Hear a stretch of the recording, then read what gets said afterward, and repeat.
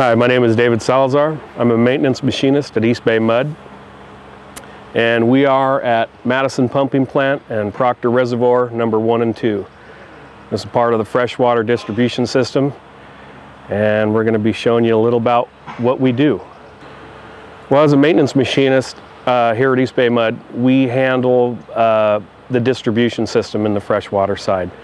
So what we do is we handle the water treatment section, filter plants, pumping plants, reservoirs, regulators and rate controls, and then anything that has to do with the freshwater distribution system.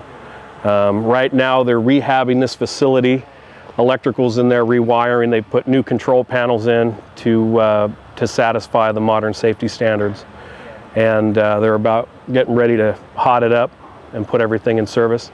And then back here we have a reservoir that they've redone, steel tank, and they've redid the altitude line, the overflow line, and the IO lines. The skill set you need here specifically at East Bay Mud is a pretty wide range of skills. Your foundation is machining, and that allows you to look at things differently than if you were just a mechanic. You have the foundation of materials, what it takes to make something, and where that comes in is when something breaks, you know exactly how to fix it. That's the hook, and I think for most machinists is being able to design and build things that most people can't. It's a real fun skill set.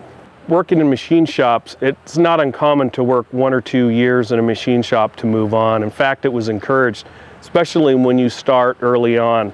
You could work on screw machines as a machinist, you could work on large equipment as a machinist, machining shafts that are 50, 60 feet long, 7 or 8 feet in diameter.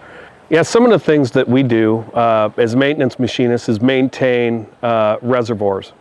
And this is a reservoir that's actually being rehabbed right now.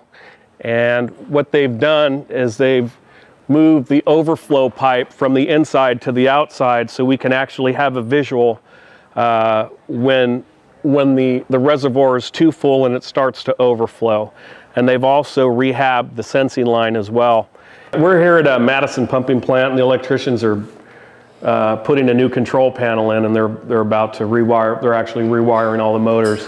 What we have here is a control valve.